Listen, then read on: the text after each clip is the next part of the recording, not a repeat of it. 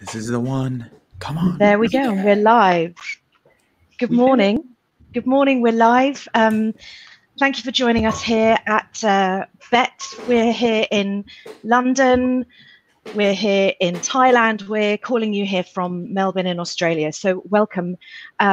We are still waiting for one of our participants to join us. So please bear with us as we tune up our final person. Yes, this will be recorded and put somewhere where you guys can see it. Welcome from Gozo. Thank you. It's wonderful to have you here. My name's Sarah Marshall. I'm the head of content at Bett. Bett is all about creating a better future by transforming education. We are a place where technology, practices, ideas, and people come together. We are the biggest global education community there is, and we're really pleased to welcome you here today. What we're doing today is talking about technology and keeping students engaged at distance. Thanks to the tech, many of us are actually better connected with friends and family than before lockdown. But is that the same case for remote learners? Keeping our students actively engaged is a challenge at the best of times, but when they're studying at home or using learning packs, accessing learning is so much harder. How can we check understanding? How do we support the students who don't stay in touch? What's a good balance between live lessons and self-study? And what about students with SEND? So we've brought together a group of experts from around the world, and we're still just hooking up the final person. But I'm going to let them introduce themselves and tell you a little bit about themselves before we start to dive into the questions. So Jared, I think I'll leave it to you to start. Rock and roll. Good morning, everyone, or afternoon, or wherever you're at. I'm Jared. I was, so my background, I'm a teacher originally. And back when I was teaching, that was during the decade of the brain. So everyone was going brain crazy, and I was no different. So for the last 12 years, I've been studying cognitive neuroscience and psychology, AI, and behavioral economics, essentially anything having to do with how human beings learn. And I do that all so I can bring that back to teachers and students and say, hey, here's how this works. Here's the good stuff. Here's the useless bits. Here's the things we can use. Here's the nonsense. So I essentially consider myself a translator, and I'd love to be here with you all today, hopefully drawing a bridge between our fields. Fantastic. Thank you so much. Jules. Hello, lovely to see everybody. I'm from all over the world. I'm a teacher. I've been teaching for more than 20 years. I'm slightly obsessed with the idea of every child being able to learn. So I have a big thing about access to learning and the ability to show your knowledge as well, because we have a lot of children that have an awful lot of knowledge and skills, but they're somehow not getting out in the education field. So that's what I work on. My day job is working in a special school. I'm head of Key Stage 3. And I'm passionate about assistive technology and have been for a long time, working with Dorset Local Authority for a long time on getting assistive technology to our students particularly with dyslexia, but various special needs. So I'm very excited to be here and talk about learning today. Fantastic, thank you. And next we have, so Mark's still not with us, I'm afraid, but Phil, over to you. Okay, great to see you all, or actually see your comments in the section over there as I'm not seeing you. I'm a special education teacher, and right now I'm currently based in Bangkok, Thailand at International School Bangkok. My focus has always been on improving student agency and motivation, which I think is very fitting for what we're doing today.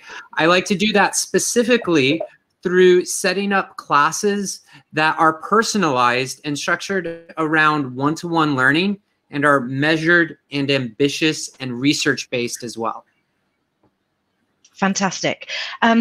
Just a quick point of reference. There are questions. Please feel free to add questions. Yes, on the right-hand side. We will do our best to answer them. If there's something that you like, please, that you're particularly interested in, then we will like it, and then it will come up the thread. In your answer, we will email out video. You'll be able to access it afterwards. Yes, certainly, and we will pass out Twitter handles. But first of all, I think we'd just like to start with the question to Jared. What do we mean by engagement? Can you sort of start with the science? Yeah. Please? I love it. So engagement's like one of those big umbrella terms that covers so much stuff, so that you can have 10 people talking about it and they're talking about different things. So I think a good standard to set for engagement, the way we talk about it in the lab, is it comes in kind of 3 dimensions when we're talking about engagement for learning. You have the cognitive dimension, you've got the emotional dimension, and you've got the behavioral dimension. So cognitive says, what are you thinking about generally and specifically? Are you engaged with the task up here? Emotionally, are you engaged with the task through here? And behaviorally, are you actually enacting physically those tasks as you need to? So only when we typically say, if you lose one of those 3 aspects, the entirety of engagement falls apart. So it's not just enough to target one, you've got to hit all 3. And I think an interesting thing, which Mark will talk more about here in a second, is a precursor to even that then is what we'll call aspirations or goals. If a kid doesn't want to do something, if a kid has no deeper reason to engage with something, all the cognitive, emotional, behavioral stuff in the world goes right out the window. So it starts with that aspiration. And once you've got that, the door is open and we can start considering these 3 different angles. Fabulous. Thank you so much. And Mark, welcome. It's great to have you with us this morning. Do you want to just introduce yourself just for a couple of moments, and then we'll sort of move on. We'll move on with the discussion. Apologies for being late for the meeting, but you know, that's part of the course for me anyway. My name is Mark Emmerson. I'm Chief Executive of the City of London Academies Trust. We run soon to be 10 schools in London, primary, secondary, and sixth form. And I'm also a national behaviour advisor, and I've been a head in 2 other outstanding, or 3 actually outstanding secondary schools in London. So that's my background. Yeah, and I'm particularly interested in the engagement side of this. I've been one of the national behaviour advisors, and how we actually reach disadvantaged communities, because I think there's one of the things that we've been talking about is that engagement with whatever is out there. There's the physical side of actually being able to log on, which I eventually have been able to do today. But actually there's also that commitment to learning. And just one thing, just to throw in right at the start, I've been within our group, we've got some independent schools. And the independent schools are doing online learning at the moment, and they've got better attendance and engagement in those classes than they've had during the year. Whereas in the state schools in disadvantaged areas with lots of children, you know, free school meals and state support, we're looking at engagement rates of 50% or below. And so we've got a huge disparity, not just in the technical side, but the impetus to engage with whatever's online, which is a real difficult problem with this sort of media. Absolutely, and that's a webinar, or that's a discussion, and a very serious discussion in its own right, yeah. Which I think, as Bett, we will certainly keep returning to. Thinking of what Jared said at the beginning, it would be great to have from each of you a couple of wins. What's been working well during these last few weeks of in this extraordinary situation? What's worked, and perhaps what's not, but particularly what can visitors take away and put into their own settings? Well, I think one-to-one sessions really shine in this format. I believe in one-to-one sessions in physical classrooms as well, but here online, we really are encouraged to go to that one-to-one because we are really targeting the emotional and behavioral side that we were talking about. And if we don't have that, we're not going to get to the cognitive side. So I think by having the one-to-one sessions, we're able to really listen to the students. And I think by listening, we can target what matters most for them and is meaningful for them. And what I would suggest if you are doing these one-to-one sessions is make them very targeted, so that ahead of time, the students know what that conversation is going to be about. They know what the goals are, but they then lead that conversation, and you're able to help guide them to that goal. I can talk more about this, but I think that's a quick win right there. Yeah. I mean, I would say that one of the key things in terms of the arrangements around learning to facilitate engagement are to establish very clear routines. And if you're providing online learning, you know, some of our schools, for example, are following the school timetable. And they're saying, right, this is how we're going to do it. We're going to follow the school timetable. We're going to run the lessons interactively, perhaps shorter with you know, some interaction and then some online learning as a follow-up. But they're following the timetable. I think in homes, having a routine where children get up, they get dressed, they start the day at the same time, they finish the day at the same time, is very helpful. And I think one of the things that we've talked about before is the need to maybe limit the platforms, you know, and so that actually we are using appropriate platforms. So we want interactive lessons. We use the interactive platforms, you know, Google Meet or Zoom or whatever that particular platform is. And if we want to do some whole school things, which we occasionally do, we want to put some messages out to the whole school. Maybe that's best through a platform like a YouTube channel. But however we do it, we need to limit it. So actually the ability for the children to get on and it becomes sort of a less of an issue, and the different methodologies aren't an impediment to the learning. So those are just a couple of really clear, simple, you know, self-evident, I would have thought, tips in terms of engagement. I agree with all of those points from everybody. And what's interesting for me is this is not any different to in schools with regards to special needs. So, for instance, pre-learning information before you teach it is excellent. So, pre-learning vocabulary, for instance, is a brilliant way of getting learning in and engaging students. Targeted and one-to-one sessions are really useful. And routine, as we've talked about, is really useful.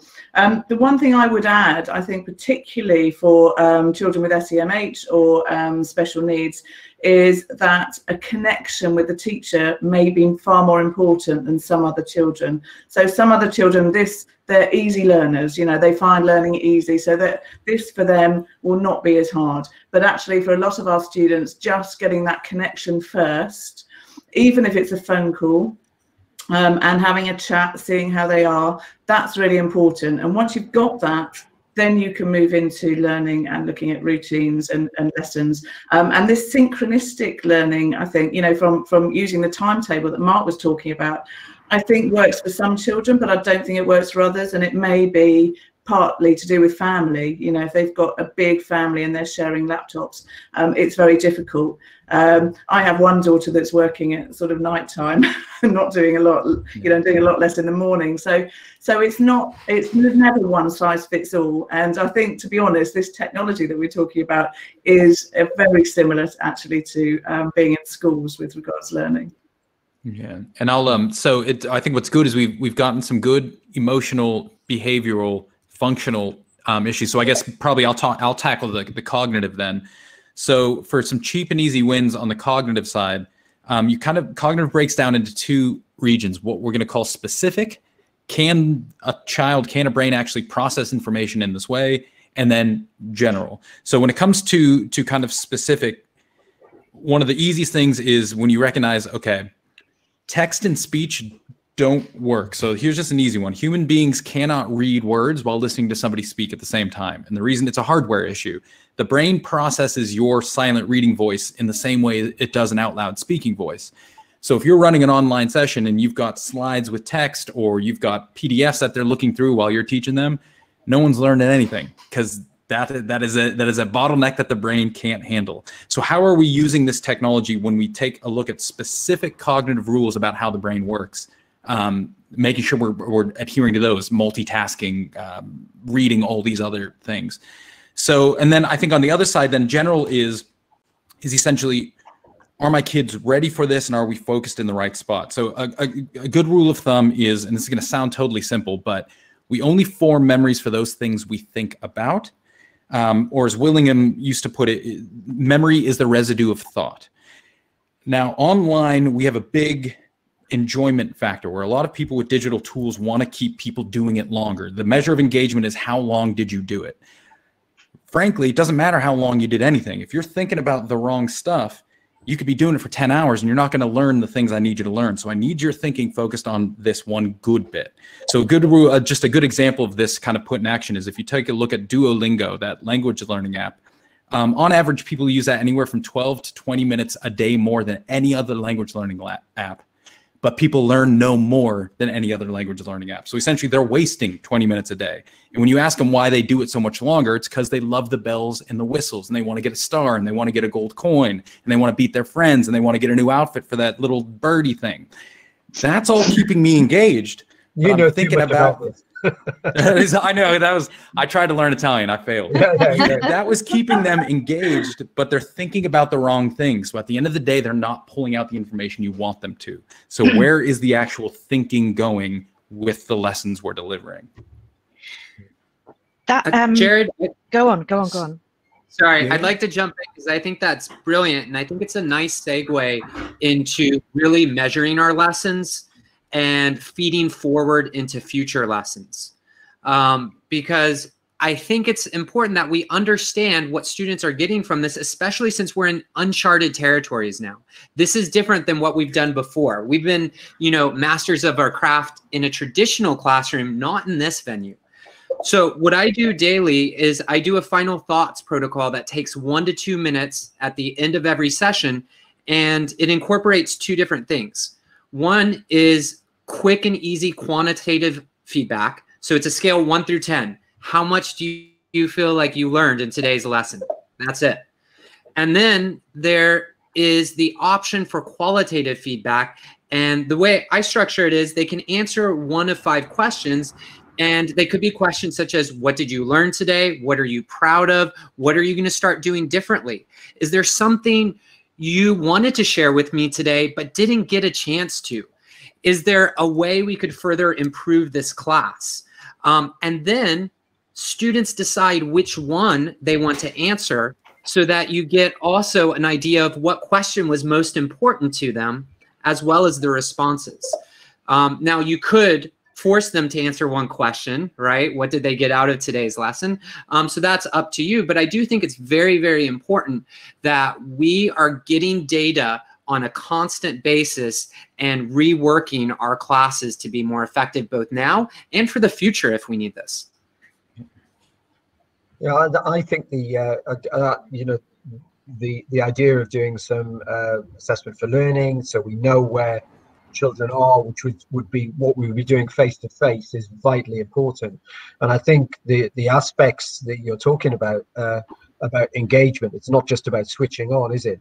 It's about how much they're concentrating on what's being said, how much children are being able to learn through this process, how we're ensuring that the key parts of the lesson or the learning is imparted and they actually understand that and can go away and work with it.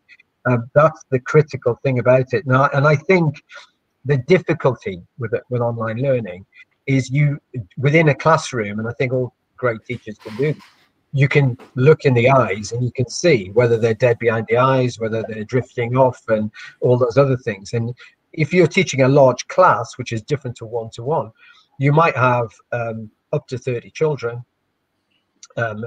logged in, and you might have been able to mute them, which is a great button, which I wish I had in the classroom. But you don't necessarily, you might see their names come up, but you won't necessarily see their faces. And can you see what's behind their eyes? I mean, I'm looking at you four now, and can I see whether you're really taking any notice there? I hope you are, but I don't know really.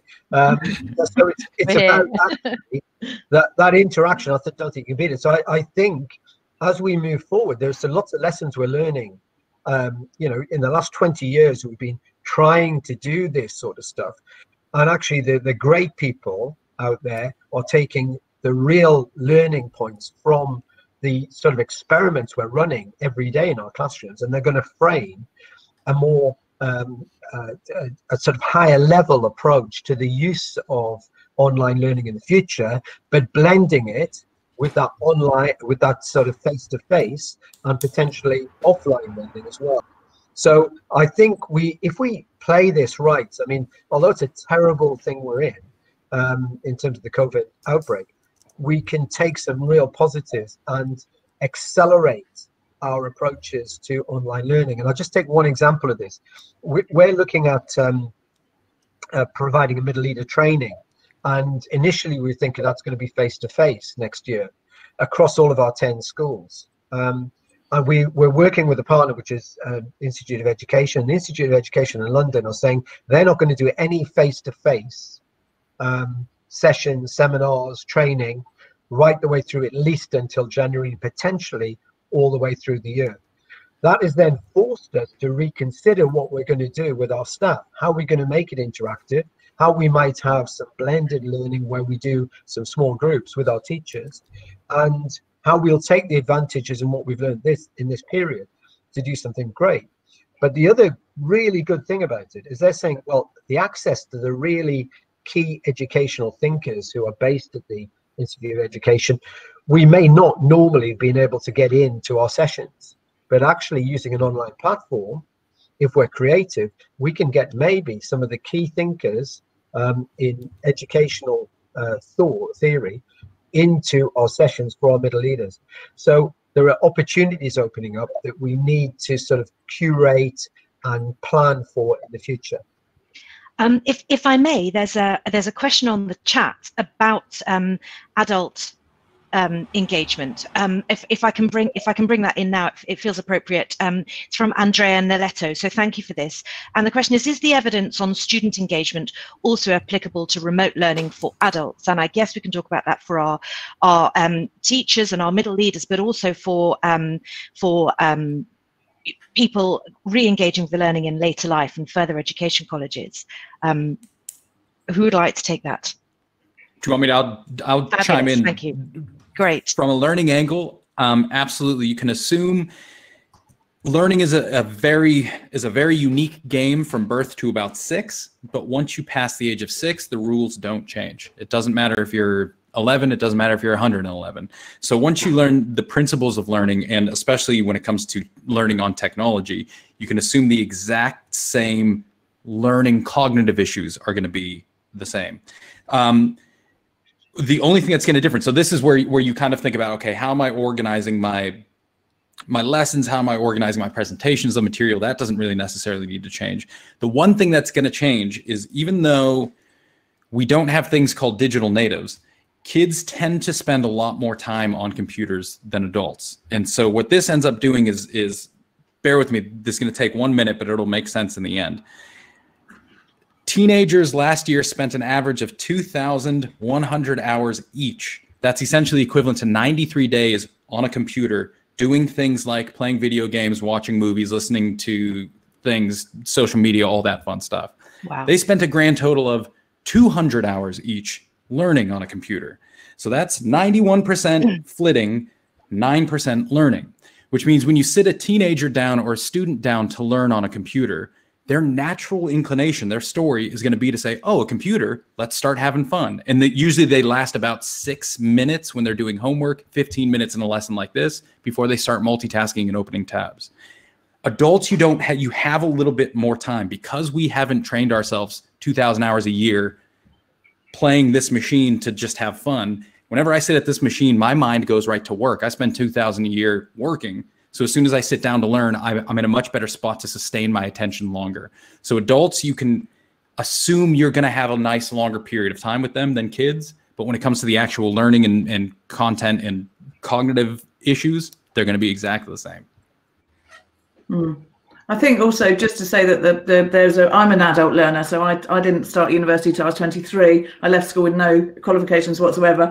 So there's a bit more of a motivation, I think, around adults learning as well. I wanted to add in there, though, that the simplicity, which you've been talking about, really, that because children flit and they've got butterfly minds, I have too, but the simplicity of just being able to use a word processor, just being able to type your exams, for instance, rather than write them, that was huge for me, and it is for a lot of our students with dyslexia. So being able to use predictive text, being able to use text to speech. And they're actually really simple things that most of our students, even those that don't have access to too much technology, there's always accessibility areas that people can access. And actually this is a time for adults and children to be learning about finding those accessibility, like in Office 365, for instance, the immersive reader, or just looking at your predictive text. They're the things that can really help some of our learners that are less engaged and motivated. And so I wanted to get that in there, because I think for adult learners, particularly those that have failed before, like me, those simple things really helped.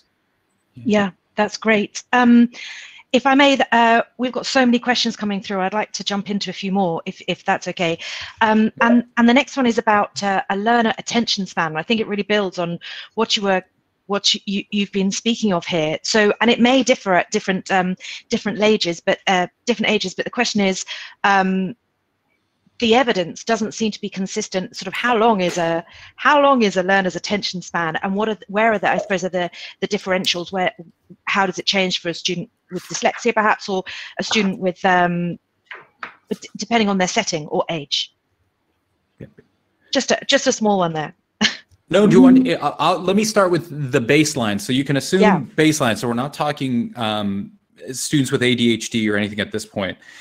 You can assume baseline. So the data coming out of Hong Kong after 13 weeks of this stuff is during live lessons like this, 15 minutes seems to be the window before about half the kids start to shut down, but it's easy to play with. All that means is you don't have to teach everything in 15 minutes. You just have to find something to do every 15 minutes that changes their perspective, that changes their thinking, and that resets their attention, and you've bought yourself another 15 minutes. So it's anything as simple as, okay, I want you to just type in a question, play a little game, here's a little video clip, here's a joke, anything to just change the context to reset them, you can buy yourself another 15. So with that said, I think there's a lot of research that says kids only have like a 1 minute attention span. It's all nonsense. Our attention span hasn't changed. It never will change. It's just when we use a tool, that tool dictates what type of attention you need to use. When you read a book, it dictates you need long-term attention. Watch when kids have it. When you sit down at a 2-hour movie, watch when kids do just fine watching Thor. It's when you sit down at a computer, they're so used to YouTube and all these other things giving them only 1 minute hits that they just assume that's what they're supposed to be doing. So you've just got to kind of work with them and make sure you're hitting them at those 15-minute intervals to keep them alive with you. Something to add on to that, I think that is practically useful. And I've seen more questions about how do we make the one-to-one happen when it doesn't seem like it fits, and helps address this issue is be creative about how we structure our classes. Is it possible to have 2 teachers and 2 classrooms together, and then have one teacher doing one-to-ones in breakout rooms? And they're rolling through these 5-minute one-to-ones. They're refreshing and refocusing these students. We're getting to hear from the students what they think about the lesson as it's going on and what's important moving forward. So I think we also want to be creative about how we're structuring our classes so that we can take advantage of these attention issues. I would say that the principles, for online learning are the same as in class learning. 15 minutes in a learning environment is exactly the sort of attention span you'd be thinking about before you moved on to another activity, or you wanted to change things up, or at least check the learning to interrupt things, unless they're engaged on an exam or something like that, or an exam practice. So I think there is, there's lots of parallels, and I think there's the engagement, there's the environment, there's the access to ICT. I think access to ICT nowadays is much less of a problem. I think it's the engagement with it we were talking about. But actually, we can set the environment, but the other key point is the content, the quality of the content. And the idea that you can generate better attention spans with more creative and engaging content is, I think, self-evident as well. I talk about a lot of self-evident things. I leave the research to Jared. But the important thing is that actually we need to not be delivering in the same way. We need to be changing it up. We need to use other devices if possible, and we need to supplement it with, you know, like I've said before, a blended approach to learning, which you would ideally be using in your mainstream classroom anyway, if that's how you were, that's what good teachers do. So good teachers online are probably the same as good teachers in the classroom. They are people who do understand the attention spans. They are changing the activities up. They are checking the learning, and they are looking for student, I suppose, independence in thought to feed back into the loop, and also to understand from them what is working, what isn't. So I think those are core principles in terms of content that we need to get right. I would say as well, it's what you say about good teachers are good teachers online learning or in the classroom. It's the same with SEN teaching. You know, good SEN teaching is going to be the same now as it ever has been. One of the things to say though around ADHD, for instance, so attention deficit, is that that attention may be even more difficult. And some of the tips that I can give teachers is that children with ADHD will get very overwhelmed very quickly. So they need distraction-free screens. They need distraction-free areas. So even if they live in a very busy household in a small room, if they can just have a little workstation, and to encourage parents and carers to clear that area, so they've just got their laptop. But also as teachers, when we're presenting our information, it has to be as distraction-free as possible. So borders around activities, using very simple icons that are repetitive and continuous. Those types of things will really help a child with ADHD, but also all of your children. It's the same, you know, it's good teaching. And just one more thing to say on ADHD is that they can often hyperfocus as well. So we think about them being butterfly minds and flitting, but once they're in something, they can hyperfocus, and that the house can literally burn down around them and they won't notice. So if you can get them in the zone of hyperfocus, actually that's a really good way to be, as long as it's on the right thing. And just to say, I love Darra's idea of this 15-minute where every 15 minutes you ask them to type in a question or to do that. It's something that it completely resonates with me, and I will be doing that far more, having heard that. Amazing. Thank you. May I take you back to structure? We've talked about structuring the lesson time, but there's quite a few questions coming through about sort of going back to the one-to-one question, the one-to-one point, which we made quite early on, and that is, for many, it's impractical to have a one-to-one situation, particularly in the state sector. And so what would your collective advice be on what's the optimum class size in this environment if one-to-one's not possible? And sort of built on that, if a question of breakouts, how can you practically make sort of breakout situations work? Well, from my point of view, I've seen my own children doing an online drama class, which is you know, a live drama class through an interactive platform, Zoom, and they are. I could hear some shouting downstairs, and I immediately thought there was a problem, so I went rushing down, and he actually he's acting. So you know, that's what he was doing, and he'd been asked to present something. So I think the way in which that was managed was that there were about 30 children, but they were set something to practice on their own, and then they had to each present back to the rest of the group. And I thought that was a really creative way of doing it. And I said the mute button worked really well in that arrangement, because obviously they weren't talking over each other. Everybody was able to listen to that particular person when they were gone and rehearsed something and were bringing it back. And I think those sorts of techniques that people are going to be much more adept at after this period are things we need to be considering. And there will be hundreds of methodologies which will be personal to individual teachers that we need to get out there and share when we're back together, and potentially in these sorts of forums. But ideally, I would like in my groups to be about 15, so you can see and get round everybody. in the learning environment. So I would think in a mainstream classroom, you're looking at 15 as the optimum.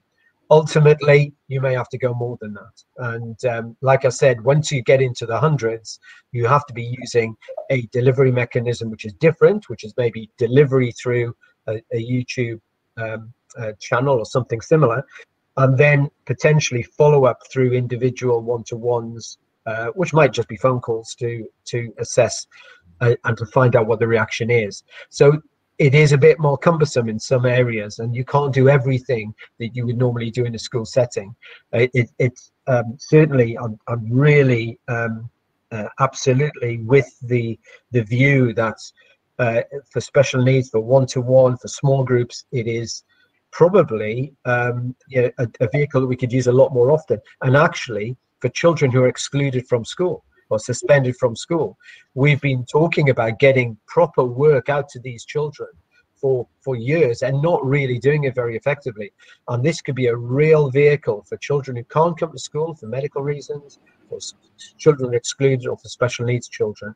And as we've said, as the panel said, good special needs teaching is good online special needs teaching. And I would say good teaching is good special needs teaching, and good special needs teaching is good teaching anyway. So if we can all just accept that and get the content right, get the delivery right, we've got opportunities to do things we've never been able to do effectively before. Brilliant. Phil, do you want to jump in here? No, I mean, I agree, absolutely. I would say one thing is, when we say one-to-one, it doesn't mean you have to have a one-to-one session every single class period. It means that you're doing this in a consistent way. If you're going through a semester online, or you're going through a month online, and you're not having a one-to-one session with the student, I would argue something's wrong. I think there needs to be consistent one-to-one on some level. How often you do that might be limited based on the structure you're working within. And that's why I advocate for maybe having some combined classes when possible, or someone supporting, so that these one-to-ones are happening on a rolling basis. I don't believe it can happen every day in most settings. Ideally, I'm fortunate enough I get to have that every day, and it's beautiful, but we want that to happen as often as possible, because that's where the students have their voice, they have their choice, and we actually are actively monitoring and changing our instruction to make sure we have quality content we were talking about. Now, I'd like to say the same, agree with you, and that's sort of what I would say about the one-to-one is it's the connection first. The one-to-one is important to get the children that we haven't heard much from, because there are children, particularly in the state sector, that we are not hearing from, and it's really important to call them, give them a mentor, give them a connection, give them a classroom buddy that may be finding it easier than them, and connecting them. And that's one-to-one is really important at first. Then they might be able to access other lessons. But that for me is the one-to-one. And I know schools they've got TAs involved in this too. So, they can access a larger class from the teacher, which is more whole class, and then they can come back in to speak to their teaching assistants and run through it with them in a one-to-one. There's some really lovely examples across the country that people are doing, and that's where we need to learn. We need to learn from that. I do think, as Mark said right at the beginning, that private schools have been doing this for longer, and they've got better structures set up, and we are behind in the state sector, and we need to catch up and learn from that. But we also have very different contexts often, and that, like I say, just ensuring that we speak to every child in our school every week is quite a challenge. Yeah, very, very much so. I'd say that's one of the other things which goes back to the environment and the parental support. the independent schools I've spoken to, they are paying for this, and they've got a huge impetus for their children feel that they have to be online, they have to be being taught, and also the schools have to provide something which is value for money, and they're saying that if they don't, they're going to have to start reducing their fees. In the state sector, where I've always worked, we've got large numbers of children who are on pupil premium, large number of special needs children, large numbers of access problems. 70% of the children are from disadvantaged homes. and we are just not getting the engagement, not even the physical engagement, the technical engagement that we want. And then, as you've said, following them up with phone calls is hugely onerous to try and get those children to engage with the learning. And although the government is looking currently at rolling out more internet access and more machinery into laptops for this type of child, the issue is not that. The issue is around the culture and value placed on education. Where value is high in education, there's more engagement. Where value is low on education, there is less engagement. And we've got a bigger, I mean, I hope that what this has done has woken people up to that fundamental cultural issue, which is it's certainly at play in our country and potentially in other industrialized countries, where there is a big gap and a growing gap between those who engage and those who don't engage. Do you want to hear something weird? I was just thinking this while you were talking about this idea of where are you placing your premium? What is society saying is important and how that's driving how we all interact? Guess what the biggest predictor is of tertiary attendance and success amongst students? Has nothing to do with IQ, has nothing to do with where you went to school, has nothing to do with SES. Those are all kind of mildly there. The biggest predictor is how many books are in your household the day you were born. Yeah. And the idea being is exactly this, is if you are in a house where there's a ton of books, you can assume that those parents put a premium on education. You can assume that kid's going to be the one that's going to be pushed forward. So we see this power of the parents to put a premium to say education is important, and we see the impact it has on kids. So kind of like what you were saying is, how do we pull that to the broader social network? So it's not just a house, it's all of us put that premium on it so everyone can step back up. Absolutely. And it's a double-edged sword, that, because I think that that's where technology can be. You know, I was from a household with not many books, and technology for me was one of the things that helped. You know, I read, but being able to access things, you know, that I couldn't through my community. This is it. You can access amazing lectures now. You can access people, but it is that engagement. You've got to want to do it. I didn't want to do it till I was 23, you know. So I think it's finding that engagement and that motivation that's really, really vital for our children. And so I agree with the panel. And that's across the world, isn't it? You know, and giving them the access to be able to do that and the confidence to engage. And I think that's where often the good teaching comes as well, from sort of context and also relevance. So it might be more important for some children to what's relevant for me and why is this relevant? And that's where those linking education and learning to things that are relevant and that are of interest to them does help. I mean, we can't always do that, but where possible, I think that's a really important way of engaging some of our learners. Fantastic, thank you. We are getting short of time, but I've got a couple more questions that have bumped very high up the list with a lot of people would like to hear from you on. And the first one of those is, can you suggest any tips to increase engagement in asynchronous learning activities in situations where connectivity issues are there for the students and the teachers, perhaps? So perhaps a few pointers on that from you. One thing I would say, and this is a bigger thing that I think is specifically applicable to this, is reduce the workload.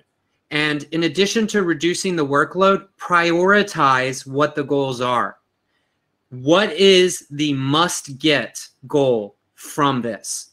What are some secondary goals? And then this is extra. Again, this is applicable anytime, anywhere, but I think especially with asynchronous, if we don't know what's going on in this student's world, we want to make sure they can at least get to the core nugget if possible and make that as easy and explicit as we can. Yeah, sorry, Mark, go ahead. Yeah, I would say that the important thing is where the asynchronous work works with the synchronous work, and what we do to provide impetus to then go and do something which may be in the child's own time or whatever. And you know, if we can generate that engagement, that interest, and that potential creative approach, then we can usually generate some impetus to go and do work which is potentially of their own, on their own, without any particular support. And I do think that that's certainly the way we need to see it, because I think the other advantage of doing sort of online learning like this is we've got to be really conscious of cognitive overload, and potentially teachers, if they are going to provide, you know, impetus work, it has to be really clear, really focused. It has to be short, sharp, without too much verbosity, and then the children need to be expected to go and do the work that they've been set, and then there needs to be follow-up. So it's the whole process should be refined towards what the great teachers do, again, what the great teachers do in the classroom. They keep it simple, they keep it succinct, and then they get the children to go and work. But it's all part of a continuous understanding of how the plan of work is going to unfold, and it makes sense to the learner, and it makes sense in terms of the learning environment. I completely agree with both of you, particularly that I love the idea of the core nugget. What's the core nugget that they want to do? And I would say that if there are, again, I'm talking about those pupils that are hard to engage, if they've done nothing so far, then just one thing, you know, this is one thing, and then the next, and then the next, because actually we got this sort of rush of online. I mean, there's so much online. I keep saying to my kids, you know, oh, you can go to Oak, or you can go to here, but actually it's too overwhelming. They need to hear one message, a small nugget. This is what you need to do today. This is what I want from you, and then build from there. And those children that aren't engaged, I think that's where I do think schools, teachers, teaching assistants can really help families at home that are struggling with children not engaging, by just having that chat with the child. You know, what is it? What is the issue? Because, you know, kids, once they know somebody's invested in them, they will work with them. So it's ensuring that there's investment in those children, and that we're giving them those small core concepts.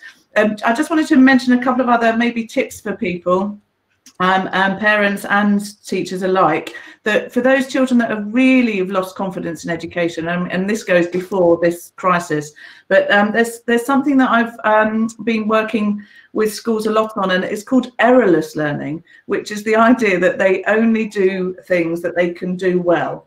So, for instance, if they can add or multiply to a certain point, they only do that for a while until they gain their confidence. Because these children, in times of anxiety, they don't risk take like they used to.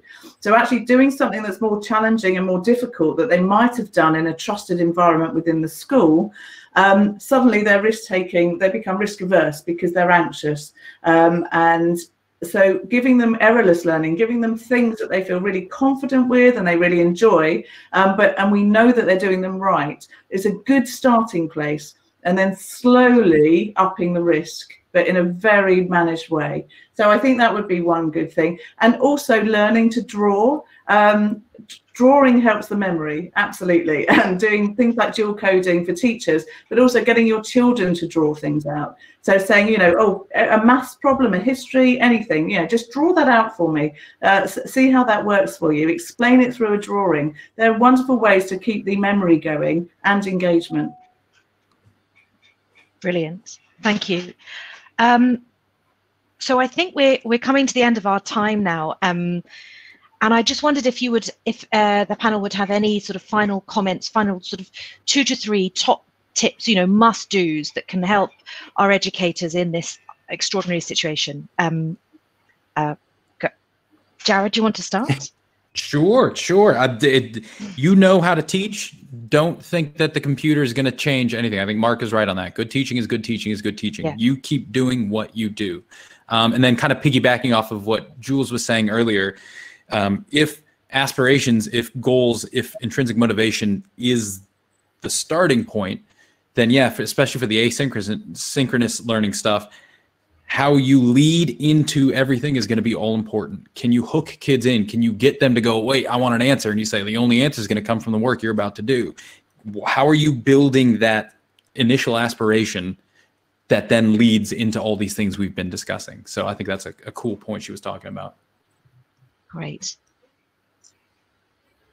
Jules, do you want to go next? Yeah, I mean, my tips are always the same for the inclusive classroom, and I think that my tips are the same for inclusive online learning. Visuals, always use visuals to prop up anything. Draw to aid your working memory. Think about removing barriers for our children with special needs. What are the barriers, and get rid of them.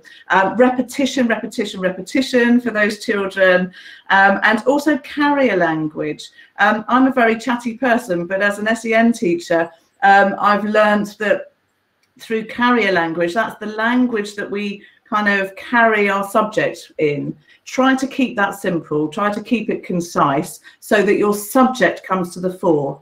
So don't use too many words, basically, which I do all the time. Mark? Yeah, I struggle with that as well. I do think, though, that that's a key point. I think that online learning, we need to make sure that the messages are succinct, concise, and we need to make sure that they're linked to off-grid learning, and there is a clear flow to what they're doing, which actually everybody can understand. I think going back to the first couple of points, having a limited number of platforms, or potentially one platform which is used, with supplementing with apps and little tricks and things to make it interesting. And I think the other thing is to just make sure that the routines are in place, and that, you know, potentially there is a timetable. It may not be the exact replication of the school timetable. One of the schools is saying that when they're doing interactive learning, the lessons are reduced from 50 minutes to 35 minutes, with bigger gaps in between. And I think ultimately we need to have personal contact, whether that is through one-to-one online, or phone calls, or potentially having the children into school for seminars and tutorials. You know, during this period, I think that is critical, and I think we might have to sacrifice achievement and progress for more just basic contact. Agreed. Okay. I love that, Mark. And piggying back on the personal, my final words would be listen to our students. I think it's so important we listen, especially when we do those one-to-ones. It's easy for us to talk. Let's hear what they have to say. And alongside that, let's continuously gather feedback so that we're feeding forward, especially since this is a new time for us. And then finally, as many of us have said, let's reduce platforms, let's reduce workload, and let's really clarify what matters most. Yeah. Fantastic. I would like to thank you all for your time today. It's been such an interesting discussion. And I'd also like to thank everybody who's been participating online. We're a global group of speakers here, but actually it's a totally global audience, with people from the Middle East, from Australia, from New Zealand, from everywhere. It's wonderful to have you with us, and we're very grateful. We will follow up with further links and information. We'd love your feedback. Please let us know what you think of today's session, and join us again. We have another session at the beginning of June, which will be all about well-being and remote learning. So we hope you'll be able to join us then. And thank you again for your time. Thank you. Bye. Bye. Thank you very much. Bye. Thank you so Bye, much. everybody. See you soon. So just need to turn us off, I think. I'm not sure.